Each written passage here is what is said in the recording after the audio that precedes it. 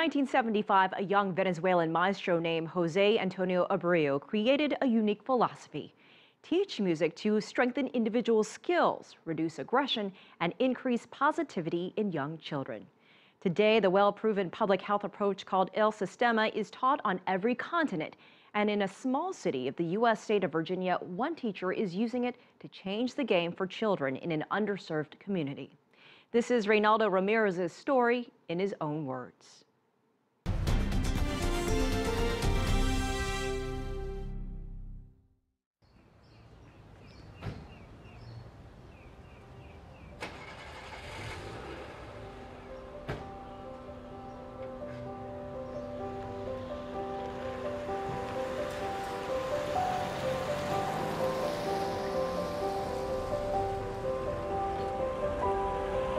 One in 4 children in Newport News live in poverty.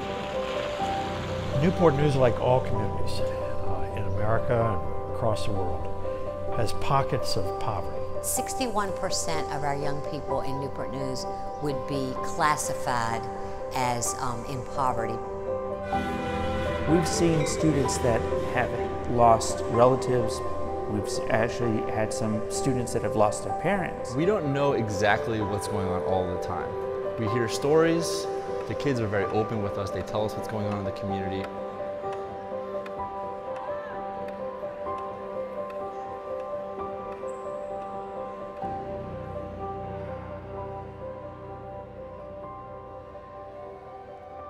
My name is Rey Ramirez. I'm the program director and co-founder of Soundscapes.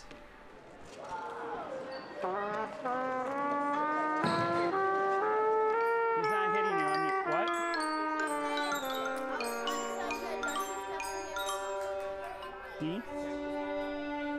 39 years ago, it was founded by Jose Antonio Abreu, who is an economist and amateur musician and social reformer.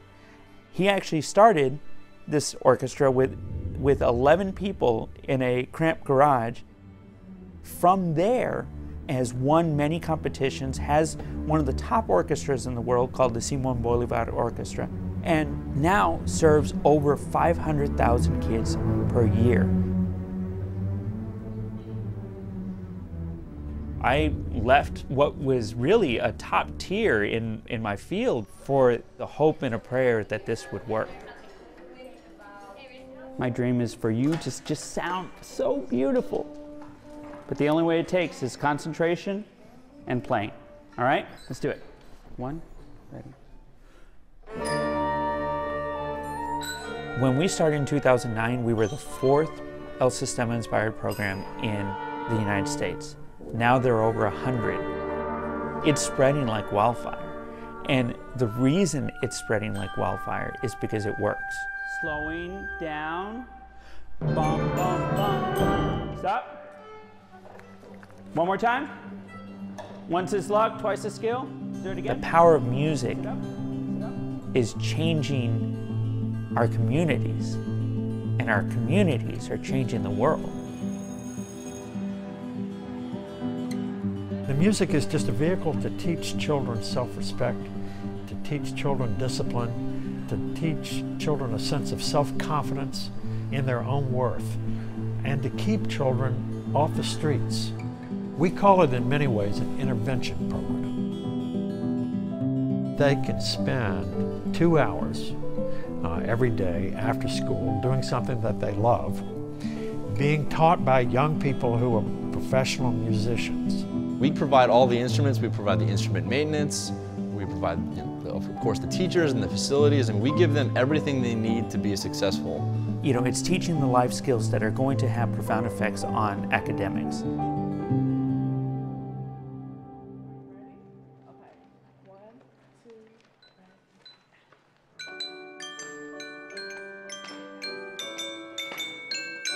We are already seeing that our kids are performing 17 to 23% better than the kids in their peer grades.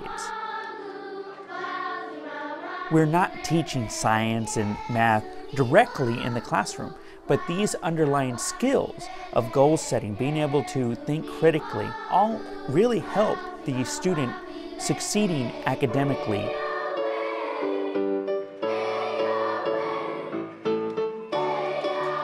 It's also about them finding the passion in music and really learning what it means to play and express the joy that music can give you.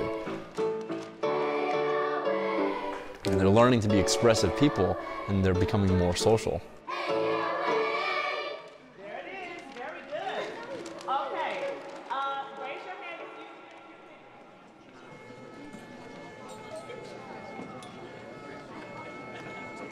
I have in front of my orchestra the most inspiring people in the world. They inspire me every day. They make me better.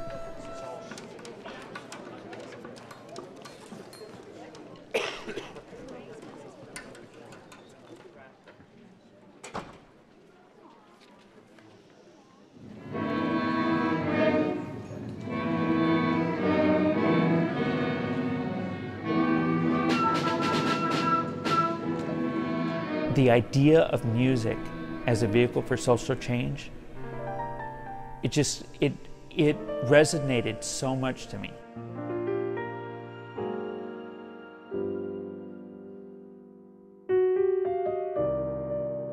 I like hanging out with my friends and playing my instrument. I can just have fun and play with all my friends and all that. I just try to find her in the audience to see her, but they say, don't look at the audience, look at your music. And I'm like, okay. I'm just trying so hard.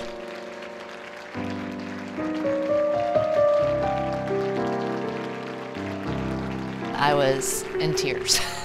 It makes me happy to see them performing and doing so well at it.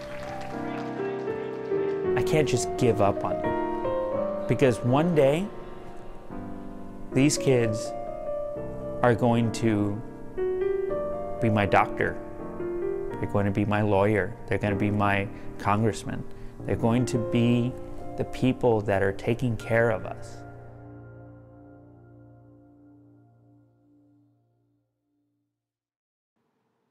Our thanks to Rey Ramirez for sharing his story.